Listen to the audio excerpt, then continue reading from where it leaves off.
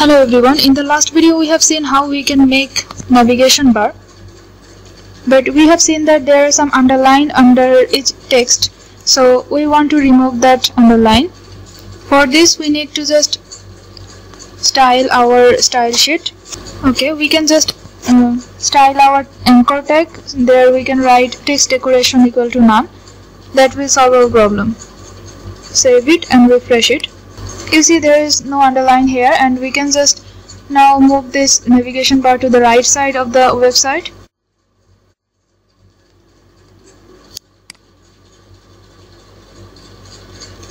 Inside the navigation tag we will write float, then after a colon write, then end it with a semicolon. Now save it and refresh it. For saving it, you can just press Ctrl+S, or you can manually save it. Now you see that the navigation bar actually came to the right side. It's floating to the right. Now let's make it as horizontal line. For this we will style our list tag. So inside the navigation there is a li tag, then inside it write display equal to inline block. After saving it, you can just refresh it and you see the tag is actually horizontal line. After this, we will add some space between the words or between each navigation. Our word space will be okay. Word spacing, let's give it 20 pixel. Or 30 pixel.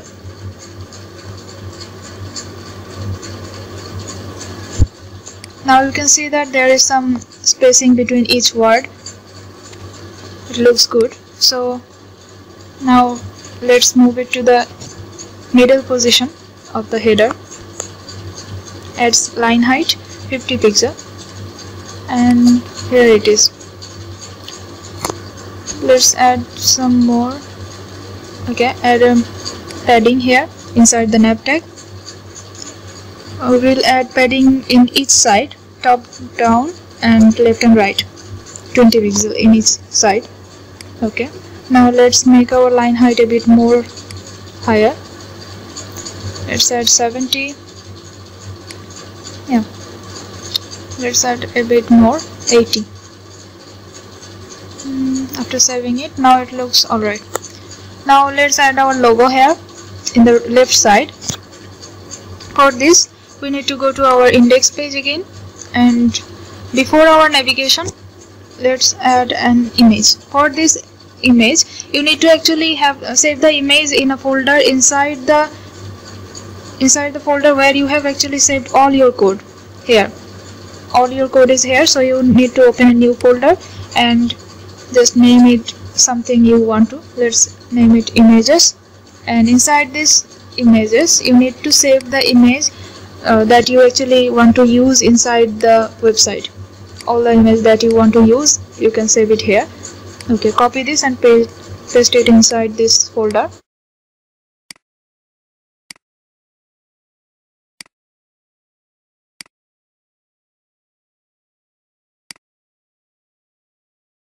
So after it is done, you can just save the folder inside the main folder. Okay, so we will use this as our logo.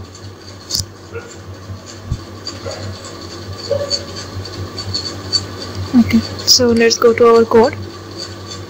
The name is 9 and my file is a JPG file. So at first add your folder name. Mine is images. Make sure the name is alright or it won't find the folder, and then add a backslash and then add the picture name. Mine is 9.png.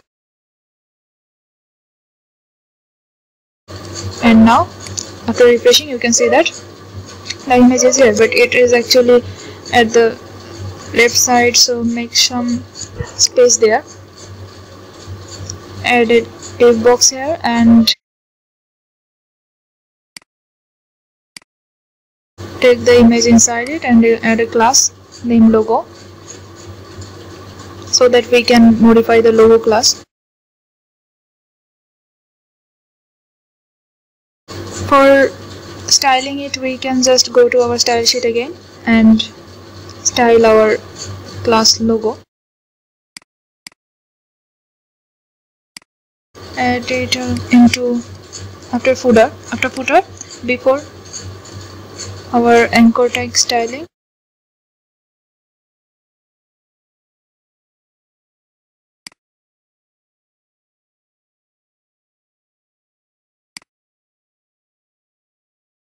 So let's add some padding here, padding on the left side only. Add 20 pixel or something that you think is okay. So it is all right now, but you see the navigation bar actually go down, so we need to make some other styling too. Let's float it to the left and the navigation bar to the right so that they are side by side.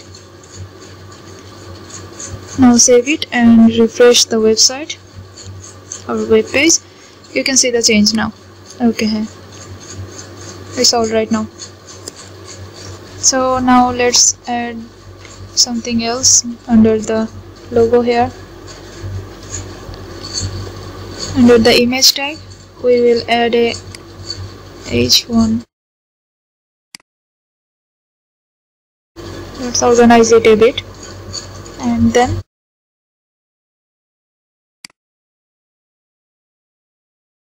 add a h tag, and inside the h tag write our website name, Online Library Management System.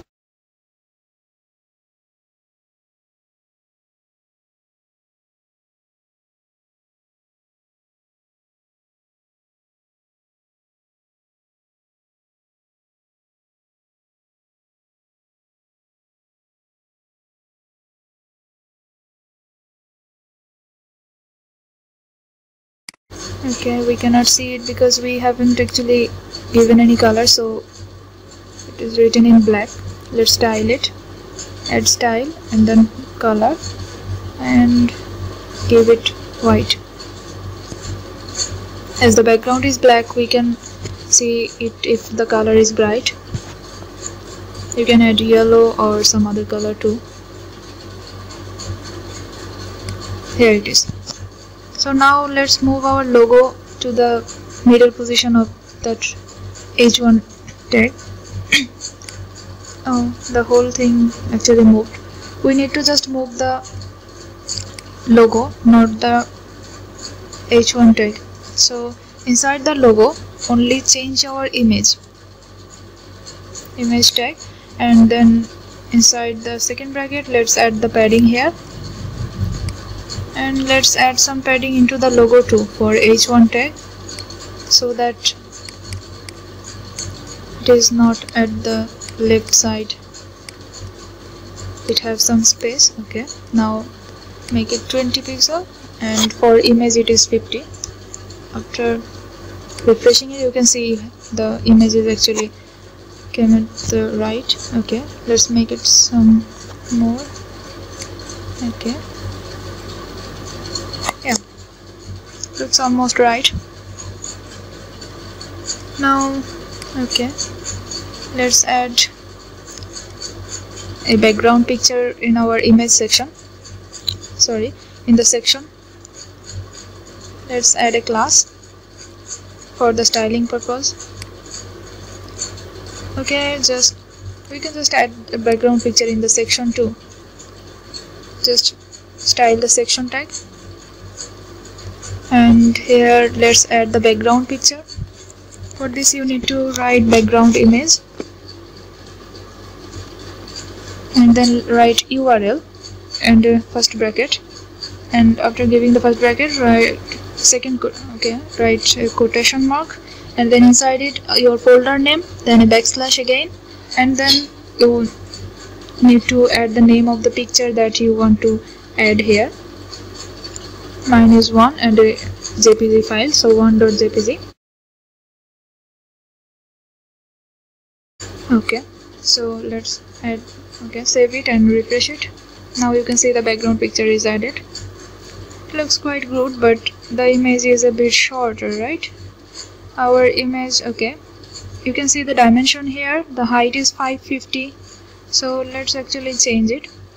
Our section was 450, but our image height is 550, so let's change our section height to 550 so that the whole picture can be seen. 550 here, and let's save it and refresh it. Now you can see the whole image is actually seen. It looks good. So now add a box here so that we can give the time period of the library, when it is opened and when it is closed, inside the div box. Okay, name it as box, and inside it we can write some h1 tag.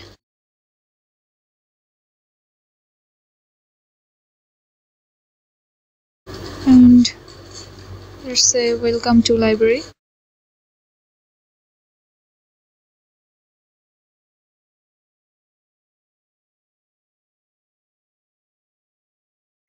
And after that, let's add a break to go to the next line, and then another h1 tag, and write opens at, let's say, 9 AM.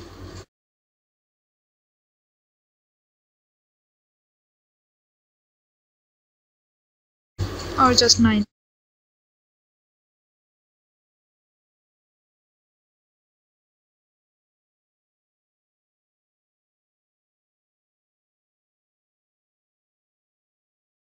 Then add another break here and closes at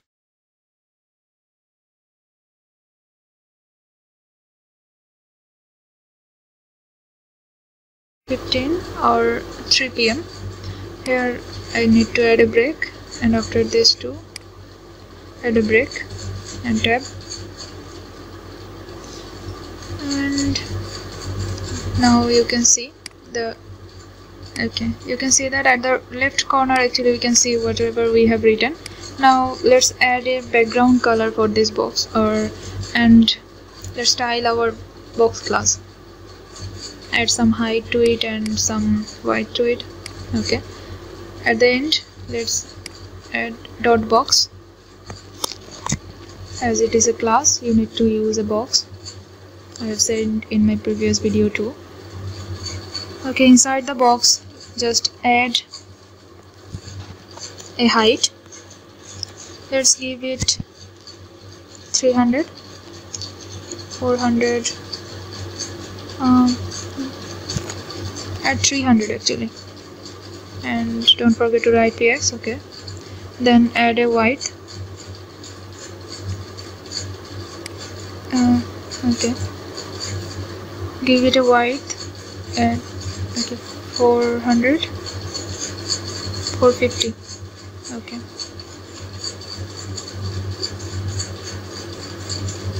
and then add a background color. Let's say black, or we can add red so that we can see the change better. Yeah, now save it and refresh it. You can see. So now let's move the box at the middle of the picture or middle of the section. How can I do that? Let's style our box again. Inside the box we can just add a margin. For adding margin you can add like margin top, left, right, bottom. Okay, but it will be a lengthy process, so we can just write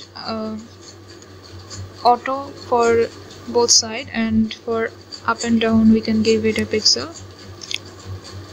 You see that there is the whole section actually came down, so we need to style the section too.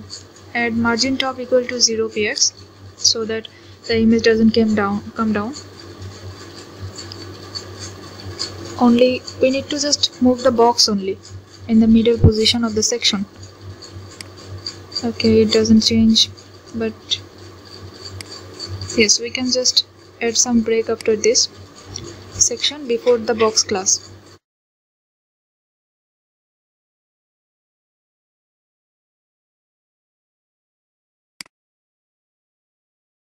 It came a bit down. Now let's make the margin a bit more.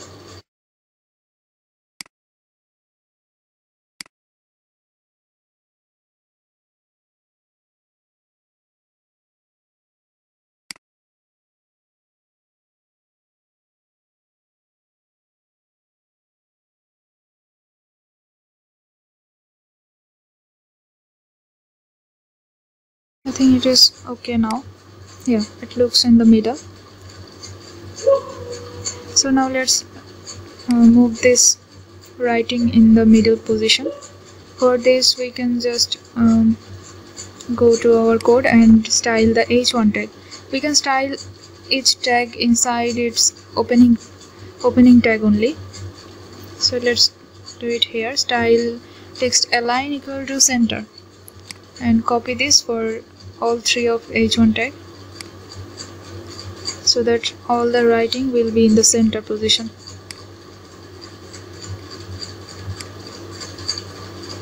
After pasting it, save it and refresh it to see the change.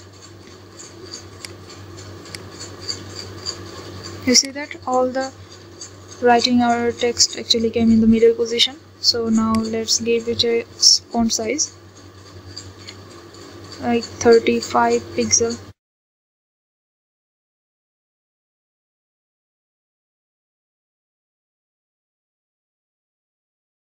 Save it and refresh it. Yeah, it looks good. Now add some style to other h1 tag too. Let's give it font size as 20 px for both of them.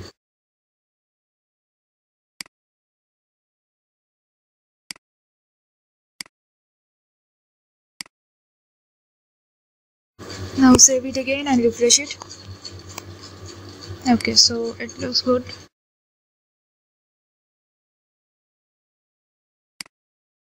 Now add some break before h1 tag welcome to library so that text actually come down a bit, and after it too for the next line to have some gap. Okay, yeah, and make the font size a bit higher, little bit more, almost 5 px. So let's make them 25. Now save it and refresh it. Yeah, now it looks good. Now we can just change the opacity of our box so that we can see the picture in the background. Opacity, let's give it 0.6 or 0.7. Save it and refresh it. Now you see the background is clear. We can just change this to 0.8 so that it is a bit more clear,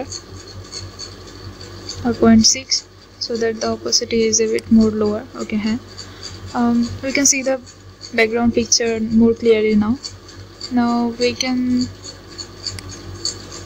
add the color white so that the writing or the text is white and more visible. Save it and refresh it. You can see. Now we can just change this color for our box.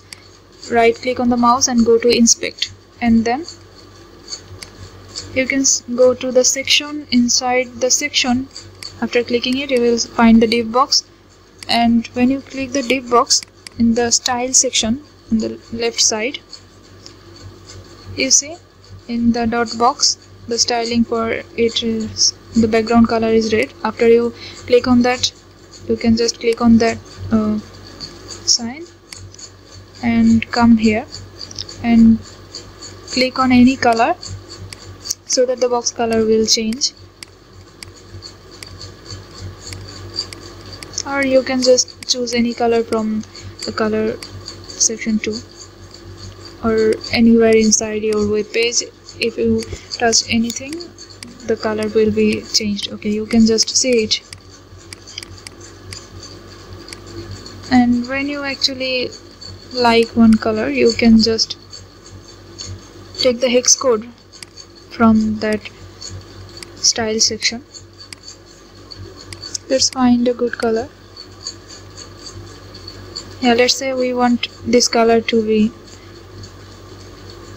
there, so we just copy it, and inside our style sheet, in the background color, we just paste it and save this, and then again refresh it. You see the color is changed. This way you can change any background color or any color of any tag, like footer, header, or anything. You can change any color. Just go to inspect and change it. Like you can go to the footer section, just press the tag name and then go to the style, and when you find that square box, you can just press it and then choose any color from anywhere in the web page or that color section. Then you can just copy that hex code here and then paste it inside your style sheet and then save it. That way you can actually change your color. It is really easy. I think you have all understand very well. That's all for today.